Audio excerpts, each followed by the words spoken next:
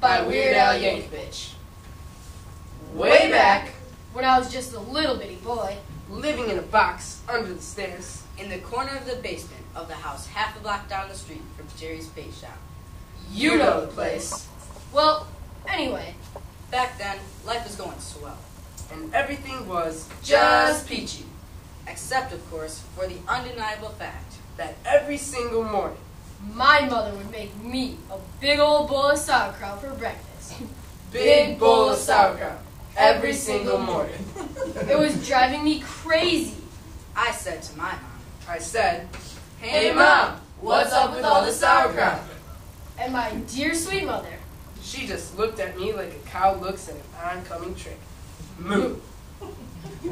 And she leaned right down next to me, and she said, "It's good for you." And then she tied me to the wall and stuck a funnel in my mouth and force-fed me nothing but sauerkraut until I was 23 and a half years old. That's when I swore that someday, I would get out of that basement and travel to a magical, faraway place where the sun is always shining and the air smells like warm root beer and the towels are oh so fluffy, where the Shriners and lepers play their ukuleles all day long, and anyone on the street will gladly shave your back for a nickel. Well, let me tell you, people, it wasn't long before my dream came true.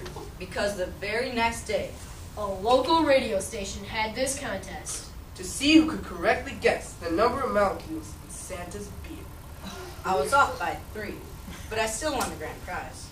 That's right, a first-class, one-way ticket to Albuquerque. You know, I'd never been on a real airplane before. And I gotta tell you, it was really great.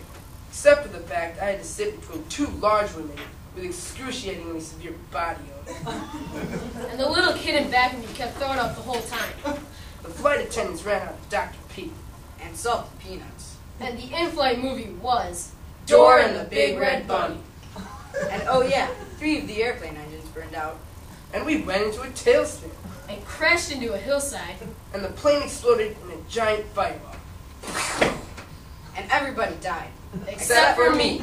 You know why? Because I had my tray table up and my seat back in the full upright position. So I crawled from the twisted burning wreckage. I crawled on my hands and knees For 3 full days. Dragging along my big leather suitcase. and my garment bag And my tenor saxophone. and my 12-pound bowling ball And my lucky autographed glow-in-the-dark snorkel. But finally, I arrived at the World-famous Albuquerque Holiday Inn. Where the towels are oh so fluffy. And you can eat your soup right out of the ashtray if you wanna. It's okay. They're clean. Well, I checked into my room and I turned down the AC. And I turned on the Telemundo And I'm just about to eat that little chocolate mint on my pillow. that I love so very, very much. When suddenly, There's a knock on my door. Well, now who could that be? I say, who is it? No answer.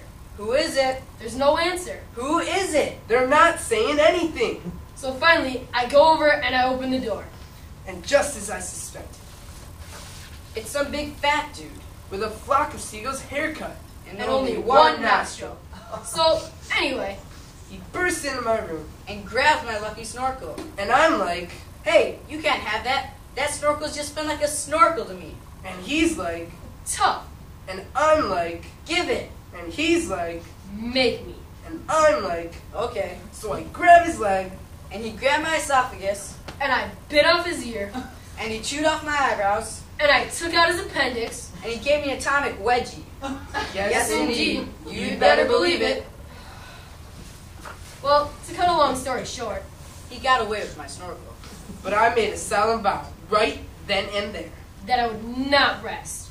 and I would not sleep for an instant. Until that one nostril man was brought to justice. But first, I decided to buy some donuts. So I got in my car and drove to the donut shop. And I walked up to the guy behind the counter. And he says, Yeah, what do you want? I said, You got any glazed donuts?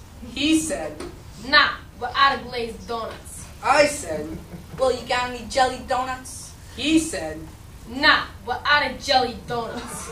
I said, You got any berry cream filled donuts? he said, Nah, but out of barbarian cream-filled donuts. I said, You got any cinnamon rolls? he said, Nah, but out of cinnamon rolls. I said, You got any apple fritters? he said, Nah, but out of apple fritters.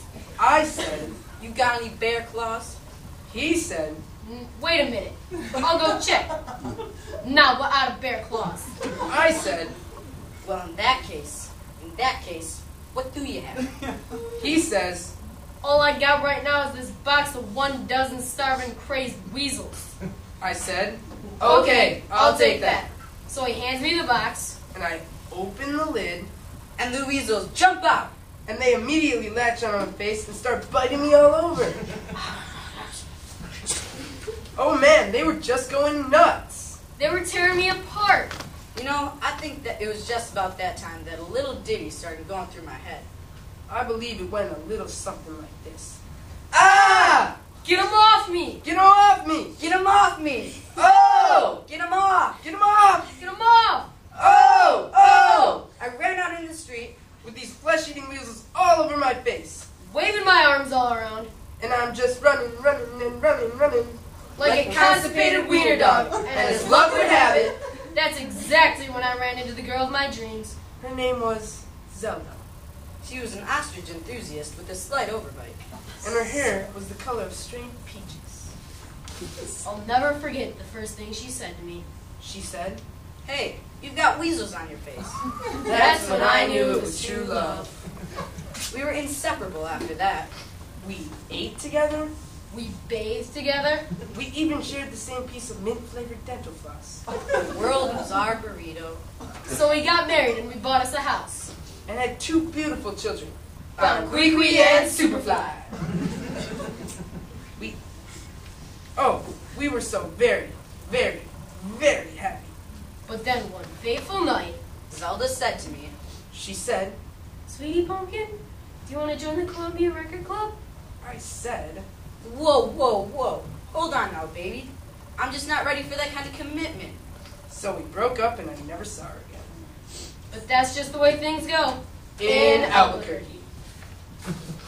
Anyway, things really started looking up for me.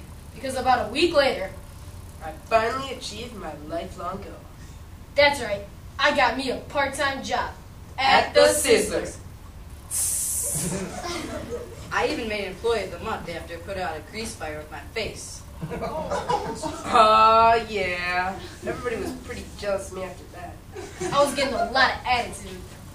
Say, that reminds me of an amusing incident.